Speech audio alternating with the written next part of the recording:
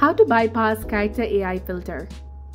Hello and welcome back to our channel. In this video tutorial, we're going to learn on how to bypass the character AI filter. So if you want to do this, first of all, you have to make sure that you have the character AI app downloaded on your device. And if you haven't downloaded it yet, you can go ahead and then install the application through the Play Store. After downloading, set up your account and log in. And once you're logged in, choose the character for which you want to bypass the filter. It's best to select a character you created.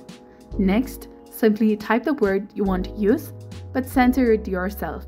For example, if you want to send a word, you can modify it before entering by adding some alternative characters to it. So after you do that, you can proceed with your conversation. So that's it. You can now bypass the filters in the character AI. Give it a try, and thanks for watching this video. If you found this guide helpful, please consider leaving a like and subscribing to our channel.